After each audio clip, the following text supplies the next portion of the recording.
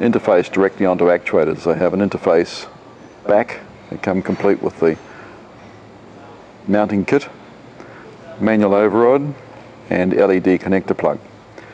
If I operate the manual override, the valve operates. Manual override can also be locked down, and if we turn the electrics on, you'll see a red LED light start there.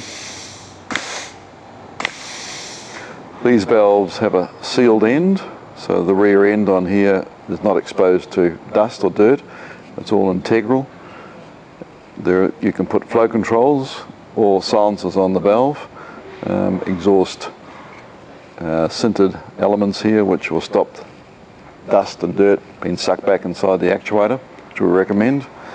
The silencer regulators on here are for controlling the speed. If we operate it like that and then we open it back up again, speed can be controlled in both directions by winding these in and out.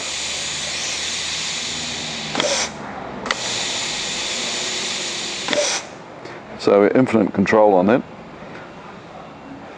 The units themselves have IP65 rating on the electrics.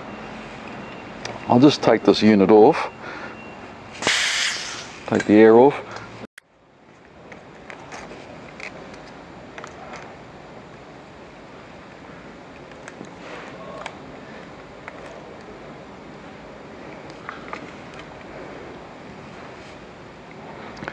Unit has 2 O-rings at the back face and the screws. They come as part of the kit.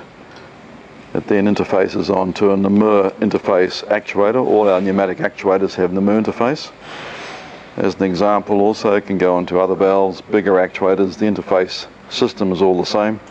Actuated ball valves or butterfly valves, up to very big sizes from 50mm or 25mm or 15mm up to 600mm. The same interface pattern in both cases.